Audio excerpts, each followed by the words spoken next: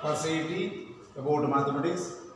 The first question, the value of tan pi by 8 is option A 1 by 2, option B root 2 plus 1 is outside from the root, option C 1 by root 2 plus 1, option D 1 minus root 2. Every problem solved by suitable formulas and conditions. Now tan pi by 8, tan pi by 8 can be written as sin pi by 8 divided by cos pi by 8. Sin theta by cos theta is equal to tan theta multiplied cos pi by 8 divided by cos pi by 8 for to make the formula form 2 sin theta cos theta form goskara ನಾನು multiplication ಮಾಡ್ಕೊಂಡಿದ್ದೇನೆ 2 sin pi by 8 into cos pi by 8 divided by 2 cos square pi by 8 2 to cancel ಆದರೆ ನಿನ್ನ previous result ಅಲ್ಲೇ ಇರುತ್ತೆ. Numerator is in the form of 2 sin theta into cos theta. What is the formula of 2 sin theta into cos theta? Sin 2 theta. Now numerator can be written as sin 2 into pi by 4 divided by 2 cos square pi by 8. We know that what is the formula of 2 cos square theta? 1 plus cos 2 theta. Now 2 cos square pi by 8 is equal to 1 plus cos 2 into pi by 8. 2 1s are 2 4s are. Now 2 2s are sin pi by 2, sin pi by 2, pi by 8 here.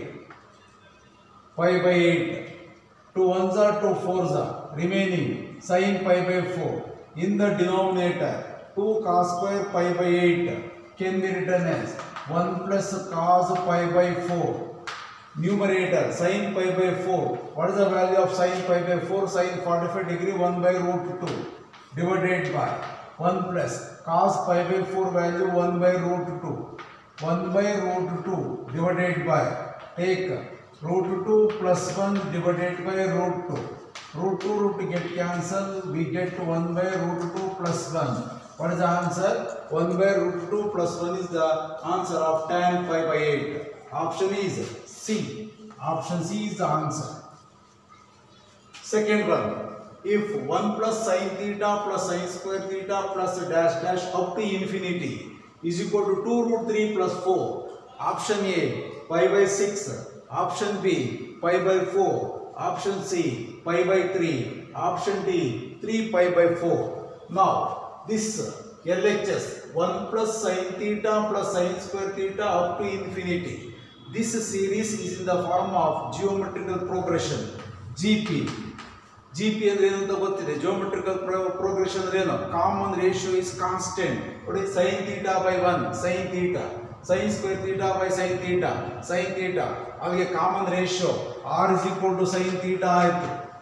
We know that here 1 plus sin theta sin square theta dash dash up to infinity ಅಂದಾಗ what is the formula of sum to infinity? A by 1 minus r. Now sum to infinity is equal to A by 1 minus r.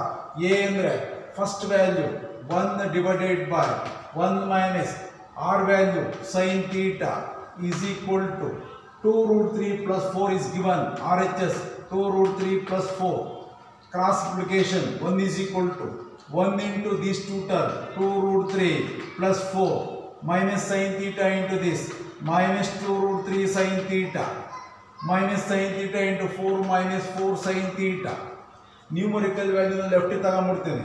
2 root 3 left ಬಂದ್ರೆ minus 2 root 3, 4 left ಬಂದ್ರೆ minus 4 ಆಗುತ್ತೆ. 1 minus 4 ಅಂದ್ರೆ minus 3 minus 2 root 3 sin theta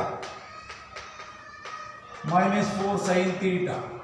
minus left ಅದು common ತೆಗಿತೇನೆ, right ಅದು common ತೆಗಿತೇನೆ, minus minus cancel ಆಗುತ್ತೆ. 2 root 3 plus 3 sine theta common ತೆಗಿತೀನಿ, minus ಆದರೆ cancel ಆಗುತ್ತೆ. 2 root 3 plus 4 required sine theta ಇಲ್ಲೇ ಇರಲಿ. ಇದನ್ನ ಈ ಟರ್ಮ್ನ denominator ಬರೀತೇನೆ. 2 root 3 plus 3 divided by 2 root 3 plus 4 is equal to sin theta. Rationalize ಮಾಡಿ 2 root 3 plus 3, 2 root 3 plus 3 divided by 2 root 3 plus 4 into 2 root 3 minus 4 divided by 2 root 3 minus 4 is equal to sin theta. 2 root 3 into 2 root 3, 2 into 2 4, root 3 into root 3 whole square remaining 3, 3 into 4 12. 2 root 3 into minus 4 minus 8 root 3 plus 3 into 2 root 3 plus 6 root 3 plus 3 into minus 4 minus 12 divided by 2 root 3 into 2 root 3 12. 2 into 2 4 root 3 whole square 3 remaining ulkanutte 3 into 4 12 plus into minus minus 4 into 4 16 that is equal to sin theta. Now plus 12 minus 12 get cancelled, minus 8 root 3 plus 6 root 3 is nothing but minus 2 root 3 divided by 12 minus 16 minus 4 is equal to sin theta. Minus get cancelled, 2 1s are 2 2s are 3 root 3 by 2 is equal to sin theta. Trigonometric ratios of tan angles ಗೊತ್ತಿದೆ. root 3 by 2 is equal to sin theta ಅಂದ್ರೆ sin 60 is equal to sin 60 degree is equal to root 3 by 2. Theta is equal to 60 degree. Radian formula pi by 3. Which is the option? Now option C is the answer, pi by 3. Third one, easy ಹೇಳ್ಬಹುದು without calculation. Log of sin 1 degree into log of sin 2 degree into log of sin 3 degree dash dash ಅಂದಾಗ log of sin 90 degree. What is the value of sin 90 degree? 1. log 1 ಅಂದ್ರೆ 0.